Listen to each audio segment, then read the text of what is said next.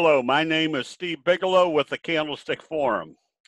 It's hard to pick out any individual sector that is moving more or better than the rest of them because the whole market continues an uptrend, making a lot of sectors pretty strong. We can see how the Dow is now doing a J-hook pattern off the T-line.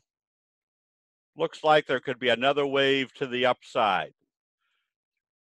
The NASDAQ, as you can see, has been kind of holding right along the T-line. Remember the T-line rule, that as long as an uptrend remains above the T-line, it will stay in progress.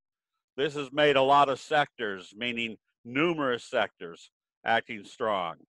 The ones that we look at right now that might have the most strength are the biotechs, the home builders, and diversified electronics. The home builders are pretty evident in its ETF, NAIL. You can see NAIL has pretty much doubled over the last, just over the past month. And it's still doing a J-hook pattern above the 200. Notice a little best friend gap up through the 200 telling you there was more upside. This is making Toll Brothers still an attractive stock. And Beazer Home, after the best friend signal, gapping up off the 200, more than likely more upside. The biotechs are moving. CDXC is a good looking one. Notice how it based right here on the 50-day moving average. The major advantage of candlestick analysis is that it allows you graphically to see exactly what investor sentiment is doing at support levels that everybody else might be watching. You can see the scoop type pattern indicating more upside. And the medical supply, kind of related to the biotechs in the medical area. On Friday, OSUR did a best friend breakout through the 50, through the T-line, and through the 34. There's a big gap to fill here. This could be wave 3, same magnitude as wave 1. Just a very strong bullish signal starting the next uptrend. And diversified electronics. We recommended BE last week. Notice how it based in here, came back up through the T-line, breaking this downtrend.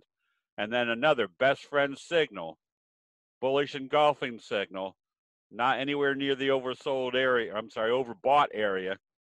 This wave right here could be the same magnitude as this right here. Here's one of the strongest charts. It's just an investment firm, but this is the cradle pattern. Headboard, flat bed, footboard.